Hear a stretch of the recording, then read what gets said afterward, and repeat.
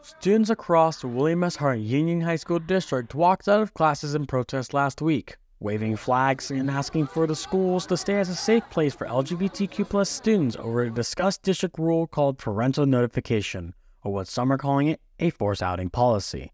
It would require school staff to report LGBTQ+ students to their parents without consent within a 72-hour period. A discussed action that has caused an uproar in many Hart families and has some former school staff from other districts angry. I think it's a big mistake. If a child feels safe on sharing their sexual identity with their parents, they will. And it's not up to teachers to step in the middle.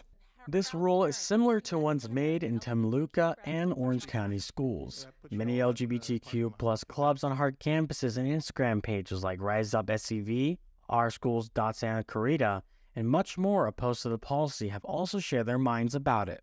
One of the pages that helped form the Walkouts, Hart Student Walkout, are one of the more bigger pages in this situation. The Instagram account runner, Heather DeCozer, gives a statement when asking her opinion about the issue. She stated that how, quote, I feel that the policy being in place would cause a lot of problems in the school district. It would cause a lot of students to reach their breaking point mentally. They would get kicked out, get abused, and it would be horrible for our school district. A big argument about the policy is how it violates some California educational codes, that being Section 200 and 220, and the state law, with that being Government Code Section 11135.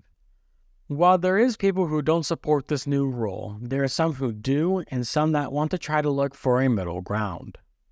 The chair of the Moms for Liberty LA chapter, Karen Frost, gave us a statement when asking her questions about the policy, stating, quote, we just need to start listening to each other, like really listening to each other and meeting our kids where they are and meeting their needs, to stop making assumptions about one side or the other. I just want people to start listening and not just emotionally reacting. When trying to contact the Hart District about the situation and the policy as a whole, they were not able to comment back. But the superintendent of the Hart District, Mike Coleman, did make a statement about the protests from last Wednesday by saying how they understand that this can affect people and we're going to do a board meeting that night at Hart High School. The Hart District has not fully decided on ratifying the rule, but will decide on it in a future board meeting. For Canyons News, I'm Christopher Casey. I grew up in this district. I came out in this district, and I can tell you what